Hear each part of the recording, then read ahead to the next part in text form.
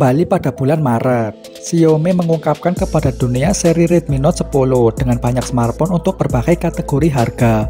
Perusahaan meluncurkan smartphone di pasar global dan India, namun itu telah meninggalkan Cina untuk rilis yang terlambat.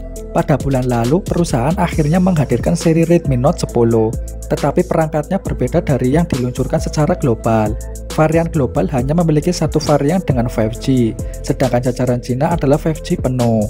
Untuk pasar domestik, perusahaan meluncurkan Redmi Note 10 5G dan Redmi Note 10 Pro 5G. Yang terakhir akan mencapai pasar global sebagai POCO X3 GT. Rupanya Xiaomi kembali melakukan strategi rebranding seperti biasa dengan POCO. Merek tersebut akan mengungkap Redmi Note 10 Pro 5G dengan moniker POCO X3 GT.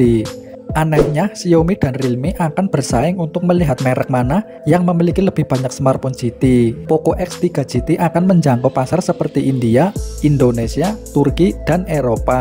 Menurut keterangan rahasia Kacper Skrzypek, POCO X3 GT benar-benar adalah Redmi Note 10 Pro 5G yang menyamar. Dalam tweet baru-baru ini, Kacper telah menemukan bukti bahwa POCO X3 GT adalah Redmi Note 10 Pro 5G yang di-rebranded dalam kode MIUI. Perangkat ini akan menjadi perangkat Redmi ketiga dengan chips MediaTek Dimensity yang diluncurkan di bawah merek POCO.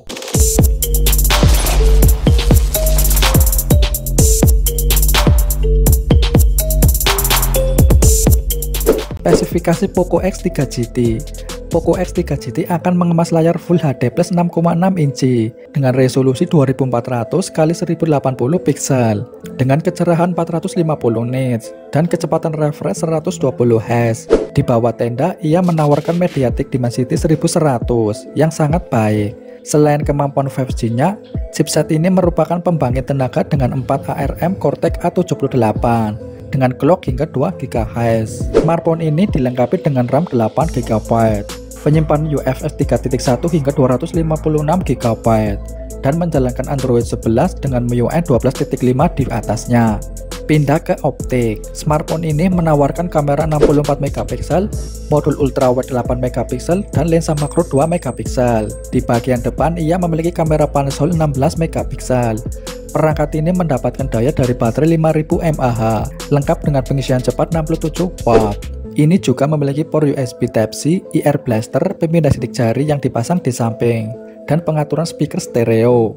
Pertanyaan yang tersisa adalah kapan smartphone baru akan dirilis? Baru-baru ini, POCO India mengungkapkan kedatangan POCO X3 GT untuk kuartal ketiga, yaitu antara 1 Juli dan 30 September.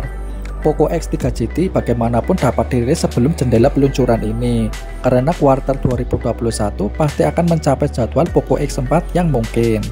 Harga Redmi Note 10 Pro 5G di Cina sendiri adalah 1.999 yuan atau sekitar 4,5 juta rupiah untuk RAM 8 GB atau 256 GB. Bagaimana kalau POCO X3 GT? Kalian bisa menebaknya.